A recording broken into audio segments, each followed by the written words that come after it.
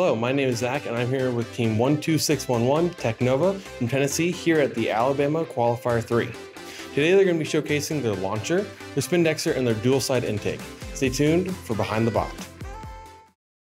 This video on fun is brought to you by viewers like you and also in partnership with the following.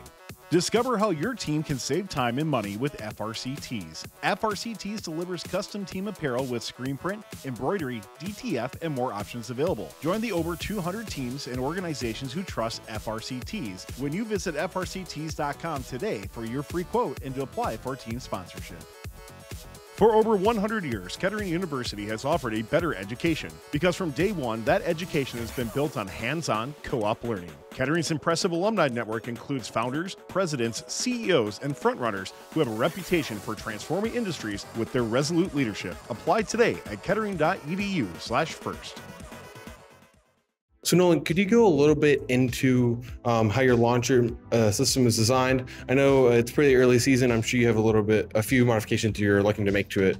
So right now we've almost finalized our shooter. It's just still a little bit of tweaks, but all in all, we got a turret that can turn at least 180 and a little bit more, give some. And then we have a limelight that will pick up the April tag and know what pattern to go to shoot, and we'll go into the spindexer.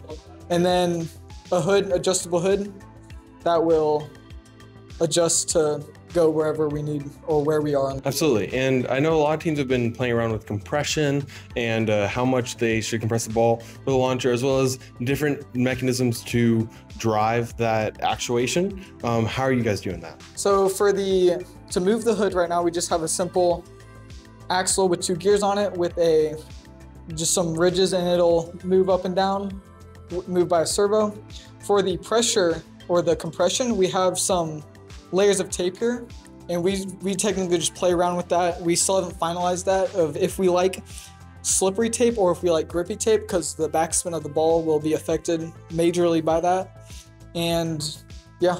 Have you had any issues with backspin currently? The only backspin issues we have had is when we shoot, it will spin around in the scoring spot and it will bounce out. Definitely, yeah. And so now shifting to your intake, I see you have a dual side intake. There's not many that I've seen. And so how are y'all doing that system, if you want to pass it off to Samantha? So we have our motor here that powers our intake, and there's 3 sets of gears, one that can flip the direction for the other intake, and then the other is for this intake. So we have a rubber band intake, and it works really well for us. And to intake from the front side, we just align the spindexer to the front, and it will intake it. And then the spindexer will flip to the next spot. Awesome, and I know a lot of the teams have been doing spindexers and kind of optimizing the speed on that. How are y'all transferring it in, and what's that rate that you're able to fire artifacts at? So currently we have a pusher, an active pusher right here. So we use an Axon Mini to power that. Currently we're at the minimum around like 0.75 seconds, and we're working on lowering that as much as we can. And to spin around while also launching, how much time do you see between launching artifacts? I think the spindexer takes about 0.2 seconds and the pusher about like 0.1. I'm not exactly sure. Awesome. And going now into some of the more top part, I see you have these 2 latches here. How has that helped you during the season? So what we have here is, last year we had very limited access to wires. And so what we did this year was we made it so you can open it up. It looks cleaner from the outside. We're gonna put sponsors on it later. And you can just replace the battery, so the battery you can't see, and it just looks way cleaner. You can also access more wires here. This side opens up too. And it's just more optimal and just better. Absolutely. And so now shifting over to code, could you talk a little bit about how you're tracking the April tag and aligning your turret? Okay, so for the code, we're using the Limelight, as most of y'all know, gives the TX value. So we just have a PD setup where it tries to align it to 0, basically, on the TX value. And if it doesn't detect it, it oscillates, which I think we can show here. It'll oscillate. So there's no April tag in detection right now, so it just does a step type movement. So it gets time to process the April tag. And then once it detects it, it instantly shifts over, or once it comes in, it's cooked. And how are you running the, I know without a gearing, are you running any kind of absolute encoder on it, or how are you like keeping so you know where it is, or just only that Limelight?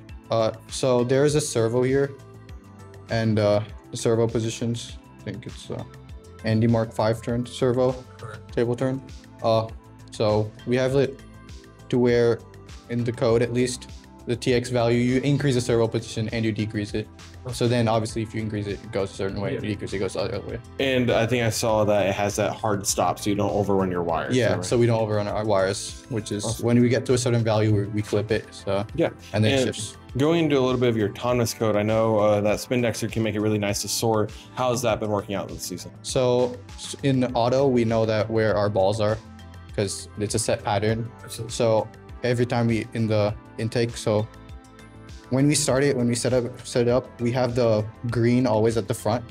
So it's preset and then it goes there. It turns to the slot, which it says. So if it's GPP, for example, which this detects on the obelisk, if you like notice during our autopats, it slightly turns over and the light turns yellow, saying that it detected the tag and it knows what it is. So if it's, for example, going back to what I said, if it's GPP, it aligns it to the shooter position where it's green, purple, shoots, and then it intakes. And then when it's preparing to shoot, it again aligns it accordingly.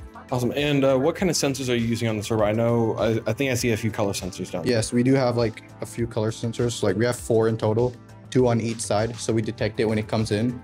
So once we go in, it shows the color, it registers it, and then it turns automatically. So it kind of helps us. What other sensors do you have on the server? We do have odometry as well. On the bottom, you have pinpoint. So most teams are using that. Mm-hmm. Yeah. And then we also merge these values with our Limelight localization, which is full 3D tracking. And I just noticed this on the front, I see almost like a carbon fiber wrap on your motors. Is that for anything special? Just to give that aesthetic black type look. Awesome. Mm-hmm. Thank you so much, TechNova. This has been an amazing interview, and I hope everybody is able to learn a little about your turret, your Spindexer, and as well as that double-sided intake that we see as a upcoming possible meta for this game. See you again on Behind the Bot. Thanks for watching. Don't forget to like, subscribe, and click the bell to stay up to date on future fun videos.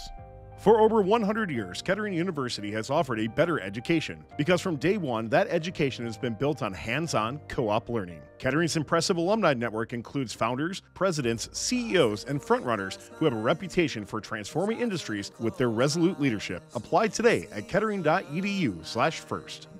Discover how your team can save time and money with FRCTs. FRCTs delivers custom team apparel with screen print, embroidery, DTF, and more options available. Join the over 200 teams and organizations who trust FRCTs when you visit frcts.com today for your free quote and to apply for team sponsorship.